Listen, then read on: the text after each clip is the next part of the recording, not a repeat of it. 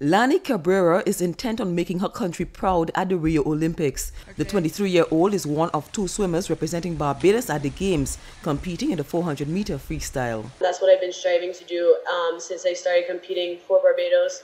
Every time I've gone out there in any pool, in front of any crowd, it's always been to make Barbados proud.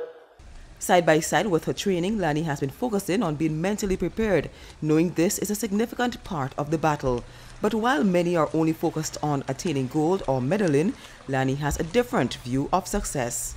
I want to swim better than I've ever swum before. I want my time to be faster than I've ever done before. And whatever result I get with a great time, I'm going to be happy. Lani has competed at CARIFTA, the Central American and Caribbean Games, and medaled in the Caribbean Islands Swimming Championships. Her advice to young Barbadians: never give up on your dreams. I am Carol Williams reporting.